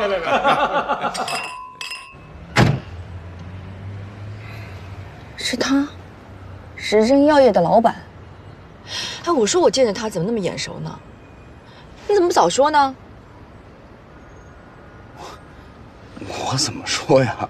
我以为你知道呢。我知道，我早就走了，我还听他那胡说八道呢。他怎么会来啊？哎，这事儿可跟我没关系，我事先真不知道他要来，是赵总请来的。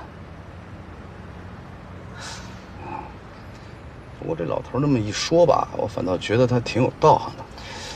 你看他说你首尾难顾、犹豫不决什么的，我觉得这点挺准的。瞎说，我一点都没犹豫过。走啊！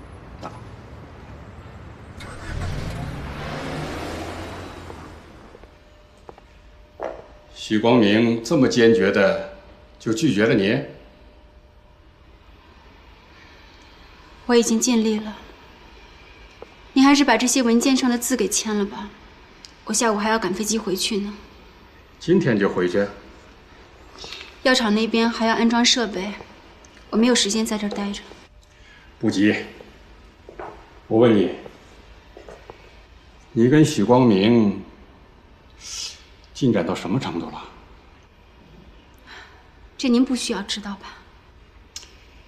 你确定他真的爱你吗？这您不用怀疑，我对光明的感情是真的，他对我的感情也是真的。那怎么会这样呢？如果按你说的，他许光明迟早是我的女婿，他应该不至于拒绝呀。爸，我早就跟您说过了，光明他不是那种人。那他是怎么想的呢？我不知道他是怎么想的，反正他就是那样的性格。应该没那么简单吧？前几天我碰到了他的前妻，应该是叫丁雪吧，好像跟别人合伙，在这儿搞了一个什么文化公司。那又怎么样？这个女人挺有性格的。哎，这个许光明，该不会是对他的前妻余情未了吧？这不可能，爸，您能不能别再乱猜了？我这是在提醒你，男女之间也是一场战争，跟生意场上没什么区别。不管怎么样，你都必须打赢这场仗，你要有必胜的信心。您没必要跟我说这些。别听不进去，我这是希望你能获得幸福。爸，您更想获得的是许光明手里的那份药品研发技术吧？小梦，你不要总是这么看待爸爸。我说过了，你毕竟是我的亲生女儿啊。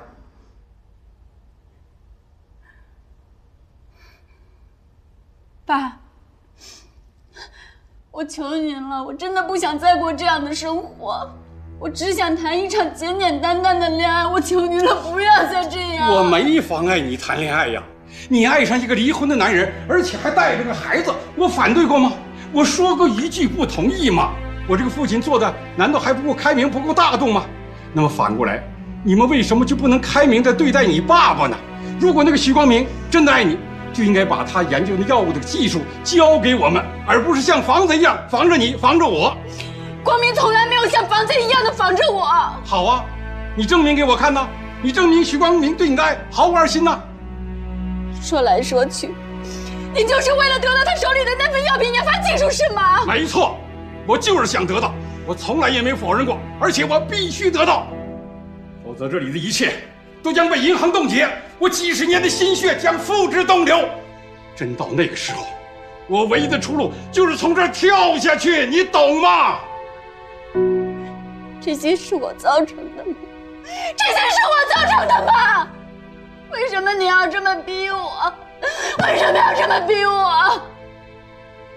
爸，你真的太过分了，太过分了！小梦，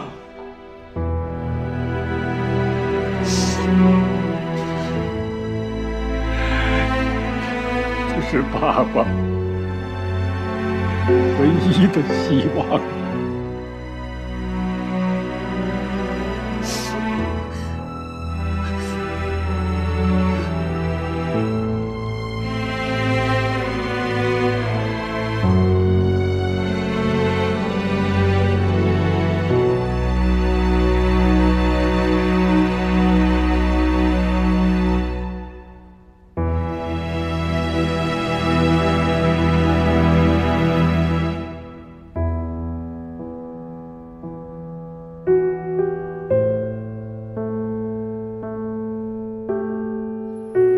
我留的美术作业，画一幅我最喜欢的谁谁谁。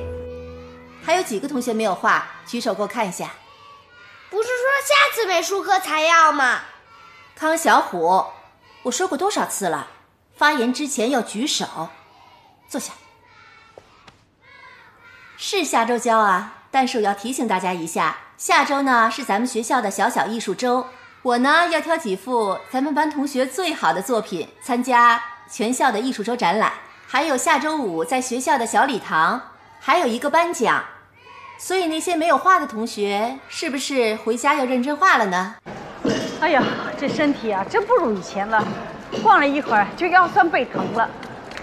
那许妈妈，要不你回去吧，以后买菜这种事情我一个人出来就行了，我行的。那不行，我就不信了，这城里的菜就这么贵啊？这段时间菜钱竟然花了这么多。这是在城里，不是乡下。城里的物价本来就很贵的嘛。什么乡下？你瞧不起我们乡下人呐？哎呀，你误会了，我根本不是这个意思。我是说，乡下的东西便宜。说实话，我们乡下就是比你们城里好，菜新鲜又便宜，空气也新鲜，水干净。对对对，您说的对，说的对。我在这儿，我认识这个小伙子。哎，又来买菜来了啊？怎么样？今天买点什么菜？这个菜都是很新鲜的。我不但要买最新鲜，还要买最好的。哎呀，阿姨，现在这个生活条件改善了啊！以前专挑最便宜的买，现在专挑最好的买，是不是发财了？哎呀，你又在乱说。阿姨，你还不承认呢？那天我看见你买了一条石斑鱼，那种鱼可不是一般人家能吃得起的。哎呀，小伙子，那条石斑鱼不是买给我吃的，我自己平时舍不得吃那种这么贵的鱼的。哎呦，阿姨，发财就发财了嘛，有什么不可承认的？我天天想发财，可是就是发不着。你看看你，买菜都带保姆出来了，还说没发财？哪里保姆？你才是保姆呢！你哪只眼睛看我像保姆啊？哎呦，那我搞错了，是你们家乡下亲戚啊？什么乡下亲戚？她是我们家保姆，狗眼看人低。啊，阿姨，你是他们家保姆啊？不会吧？你给我闭嘴！你乱说什么呀？称2根黄瓜吧。哦，好。称什么黄瓜？不在他上面。哎，他东西新鲜。什么新鲜？他放屁！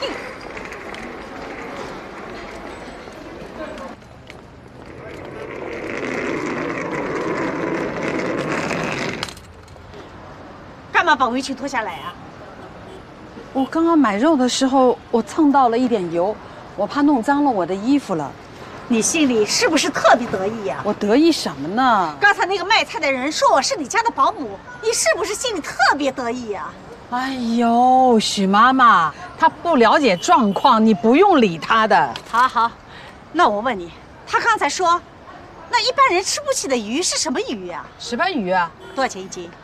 有的是几10块钱一斤，也有几百块钱一斤，要看品种的。那你买的多少钱一斤呢？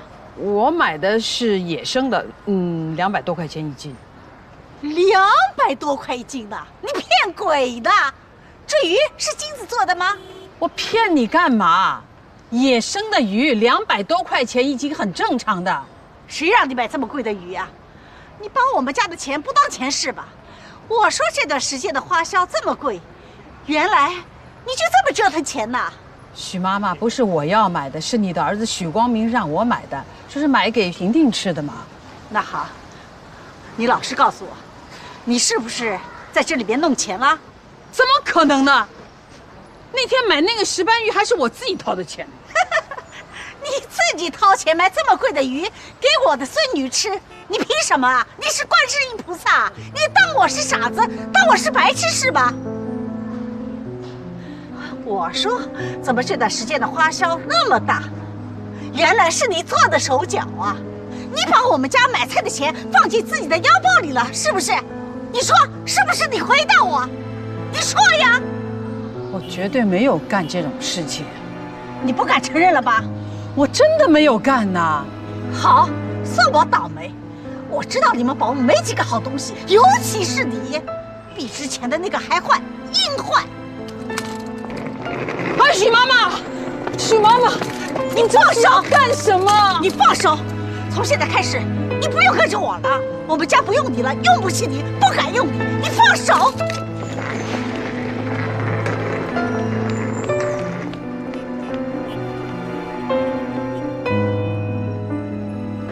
老齐啊，给我去买2两小葱，那种细的，我等着用呢啊！哎呀，行了，别嚷嚷了，吃都被你吃了，还老齐老齐的，真是。哎呦，我给忘了，谁呀？许妈妈，许妈妈，你给我开开门。哎，许妈妈，不是不让你来做了吗？你来干什么？你让我进来有些事情，我想跟你当面解释一下。你有完没完呐？你赶紧走，别死皮赖脸的。你听我说嘛。说什么？我们也没欠你的。可是什么？对，走走走，快走！你这个东西带走，走走走走，没什么可是的。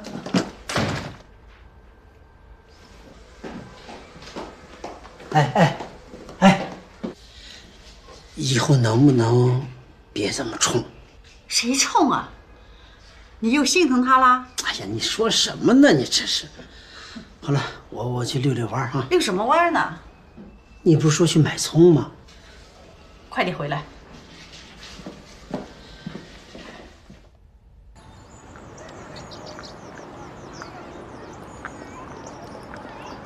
哎，老齐，哎呦，你看你这是怎么了？垂头丧气的。哎，让人家炒鱿鱼了。哎，我帮你找一家，怎么样？管吃管住，1个月3000。你没事儿吧你？哎，老齐，老齐。老康，今天下午你要去接虎子是吧？啊，我去不了了。那拜托你件事情，你见了婷婷的话，你跟婷婷说一声，姥姥今天不来了。啊，姥姥累了。那好玩的游戏咱们改天再玩吧。啊，让她回家好好的听奶奶爷爷的话。哎，其实你跟大梅提醒我都是对的。听人劝，吃饱饭，我不能这么没脸没皮的。啊，好啊，啊，谢谢啊。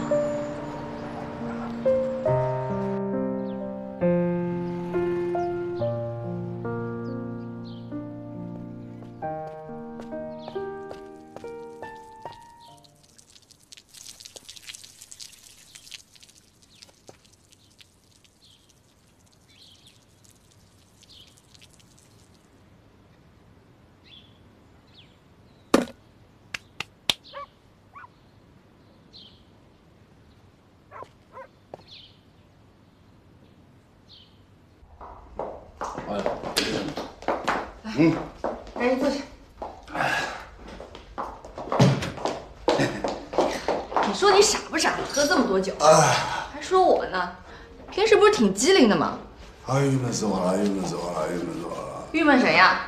赵总不是答应给我们开独唱会了吗？呸！林远，你没发现吗？他连我的策划书一眼都没有看，他就同意了，这是做事的套路吗？你管他呢？也许人家就是这做事风格。狗屁风格！玉姐，你看那个姓赵的，他看你那个眼神，那个色眯眯的眼神，你知道吧？恶心死了！你在那看我，连正眼都不看一眼。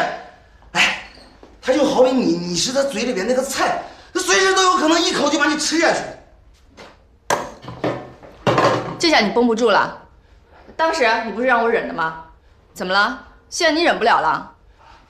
明轩，我跟你说啊，我现在就恨不得我就抽死他，抽死他，抽死他！哎呀，行了行了，别耍酒疯了，赶紧去洗洗。我不去。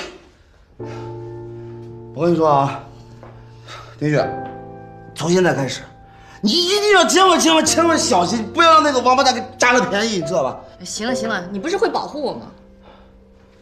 对，我肯定会保护你，肯定会保护你。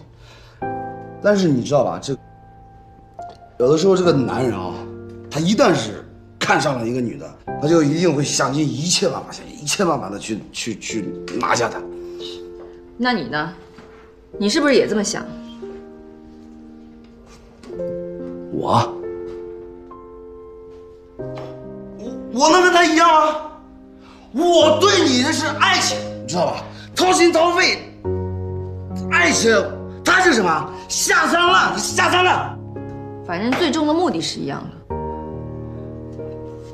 反正我跟你说，丁雪，真的，你千万一定要小心，好不好？一定要小心。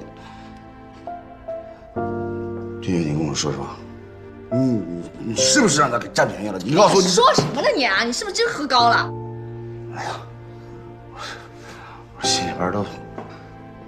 总之，你一定要小心，好不好？丁雪，我这是在提醒你，真的，我求求你了，一定要小心。用不着你提醒。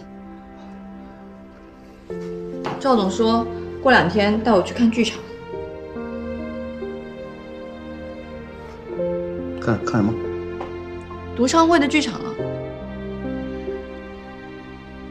你看看这孙子，他看剧场，他为什么不通知我呢？他这分明就是想把我支开嘛。那你说我去不去？不能去！绝对不能去！我跟你说，绝对不能去啊！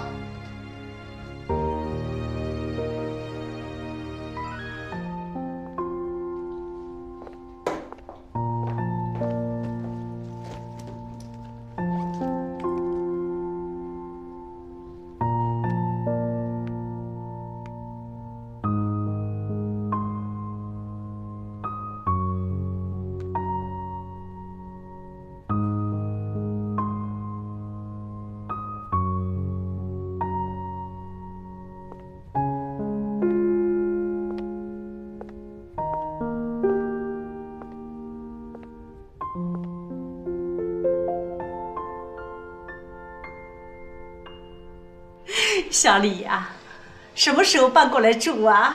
妈，阿姨，瞧您说的，我和光明还没到那个地步呢。哎呦，还害羞了呢。都说城里人开放，还不如我这个老太太。走，咱们到房里去看看，看你还需要什么。来，哎呀，真是，我越看越喜欢。过来。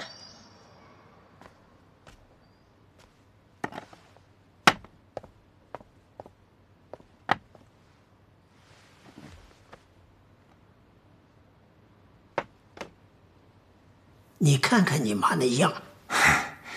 是，您别多想啊，人家就是来家里做客。那也不行，这叫什么了？名不正言不顺。我发现这闺女最近来的太频繁。是，虽然她来的频繁，但我们关系还没到那一步呢。您别多想。我告诉你啊，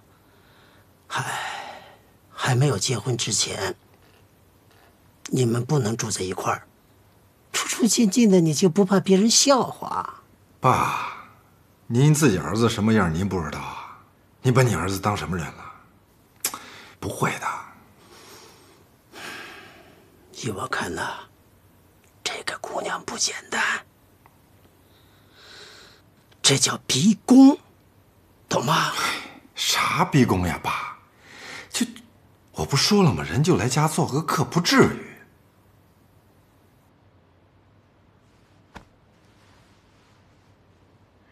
这主卧床上的东西啊，全都要换了。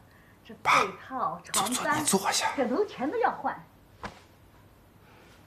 阿姨，我和光明还没有到结婚的时候呢。这是早晚的事儿，这些东西全都要换成新的。瞧您说的，我不介意，没关系的。不行不行，得换。回头啊，阿姨去买几套新的，全都换上。原来的，嗨，我又不迷信。我迷信，你就别管了。阿姨，其实真的没关系的。您想想，这个家里有那么多以前用过的东西，难不成你还要把它们全都换了吗？能换，当然全部换上。这些啊，一件都不能留。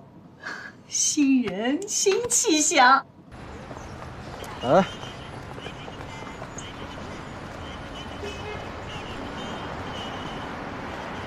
好，等一下啊。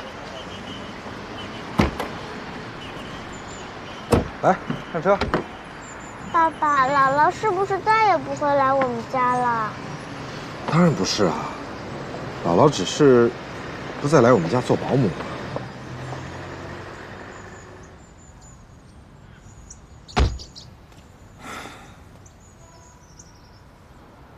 甜甜啊，其实这不是什么坏事儿，姥姥只是不来我们家干活了。难道说你愿意看着姥姥天天受累啊？可是我想见姥姥。爸爸知道，这样，以后找时间爸爸带你去看姥姥，好吗？那是什么时候啊？今天行吗？今天不行。那明天呢？那后天呢？甜甜啊，时间呢，爸爸说不好，但是爸爸答应你，只要有时间，爸爸就带你去看姥姥，好吗？可是我就是想见姥姥，我天天都想见姥姥。我知道自己错了，我错了还不行吗？甜甜，甜甜不哭啊，你没有错。我知道自己错了，我没有哄奶奶开心，奶奶不开心就不让姥姥来了。甜甜，爸爸再跟你说一遍，你没有错，这件事情跟你没有任何关系。我知道自己错了，我以后再也不跟奶奶作对，一定哄她开心，这样姥姥就能回来了，对不对？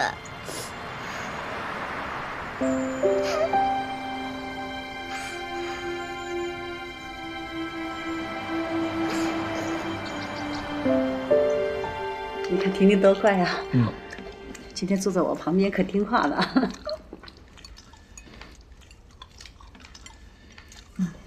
婷婷，奶奶做的菜好吃吗？好吃。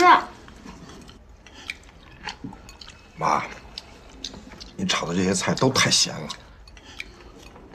咸了下饭。下什么饭呀？太咸了。我们年轻人吃咸了也就咸了，无所谓。您跟我爸岁数大了，不能吃这么咸。你说的好像不是吃我做的饭长大的，我觉得啊，一点都不咸。咸什么？哎，那是你的味蕾有点退化，这确实咸。婷婷，咸吗？不咸。还不咸呢？妈，你看看那一杯子水都快喝没了，要太咸就别吃了。你挑什么菜儿？婷婷，奶奶做的菜好吃吗？好吃。人家婷婷给你面子，胡说。婷婷啊，喜欢吃就多吃点。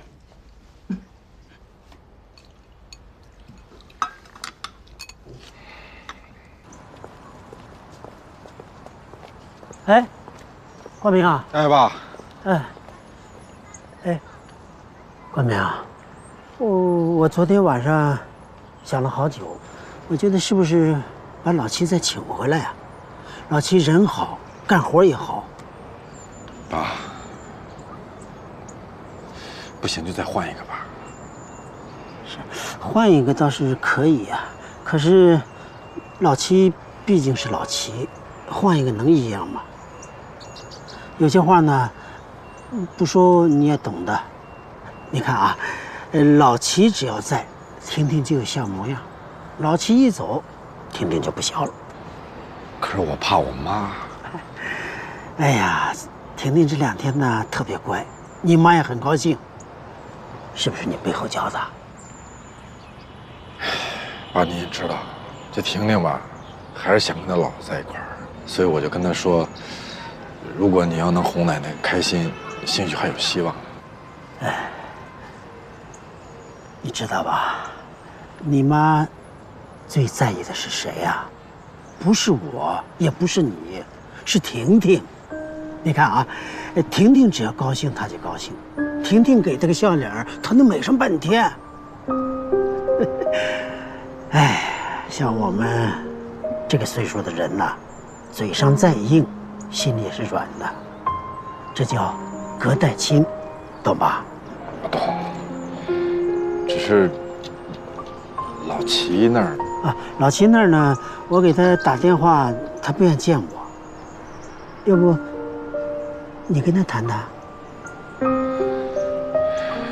行，我再想想吧。哎，想着哈。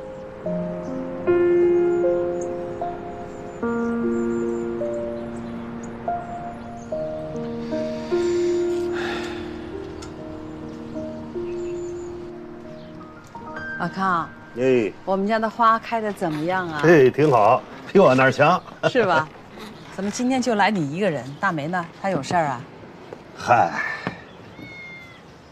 走半路上啊，我刚跟他一说，立马就不干了，让我转告你老齐，说你啊，什么时候不在低三下四，那时候他再来。这个大梅，哎呀，老齐啊，你是非要一条道走到黑，不撞南墙不回头啊？怎么说呢？其实这2天我一直在想，我觉得你的儿子说的是对的。你想了解情况，你急得在外边瞎转圈圈，那不行的，你就得回去。啊，回去继续当你的保姆。哎呦，当保姆不就是用来安慰我自己的吗？现在社会上这个离婚率啊，实在是太高了。像许光明那样的人，他离了婚，他再娶，那我想是一个很正常的事情。不管他将来是跟小张、小王、小李，还是跟谁谁谁，没有关系，只要对婷婷好。所以许光明是好是坏无所谓，关键是婷婷对吧？那当然了，不管怎么说，他是婷婷的父亲啊。哎，老齐啊，能不能直接给他提个醒？为什么？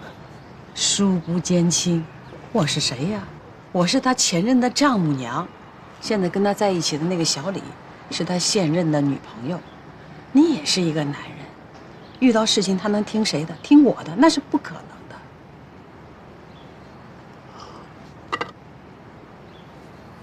既然你这么说，也许有个办法可行。说，你可以直接找小李呀。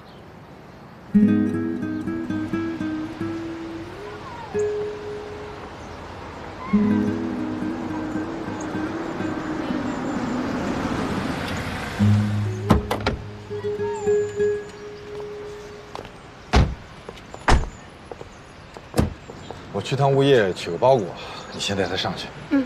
婷婷啊，爸爸一会儿就回来，先上楼啊。婷婷，你先跟阿姨上楼好不好？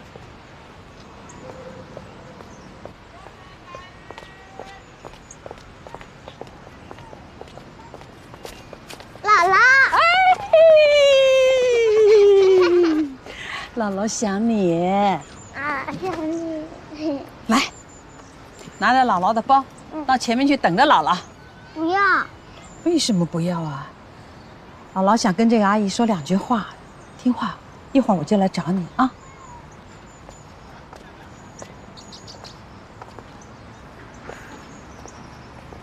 这不是齐阿姨吗？你还认识我呀？我当然认识您了。您不是已经走了吗？你是不是还在为那条虫子的事情怀恨在心啊？没问题的，孩子啊。我今天当着你的面，把身后这棵树我给你啃光了。咱们俩就算是扯平。不是，你干什么呀？偿还给你。我没要你这么做，你这么做太荒唐了你！哎，这你怎么来了？这怎么了？光明，齐阿姨来找我，她让我原谅她，说想回家去做保姆。我说我答应不了，她居然就把这些树叶给吃了，她太奇怪了，她。妈，您这是干什么呀？这又怎么了？我怎么了？我心里非常清楚，只要他答应，我就能回去了。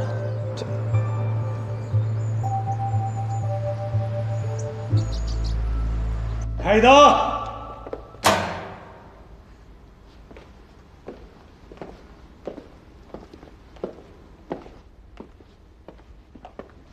怎么样？这是咱们滨城最好的音乐厅，还满意吧？就是这个地方。对，妹子，这里就是你马上要举办个人独唱音乐会的地方。你看这灯光，这音响，还有这舞台装置，不仅在我们滨城是最好最高端的，那就是在全国也是一流的，丝毫不比北京的逊色呀。哦，这场租是不是很贵啊？每天要多少钱？哎，这你不用担心，这儿的总经理是我的朋友，我要用的话呀，他自然给我最低的折扣，表示一些意思就可以了。赵总，你说的是真的吗？哎呀，别老赵总的，啊，见外叫哥。啊，赵哥。好，走，到舞台上感受感受。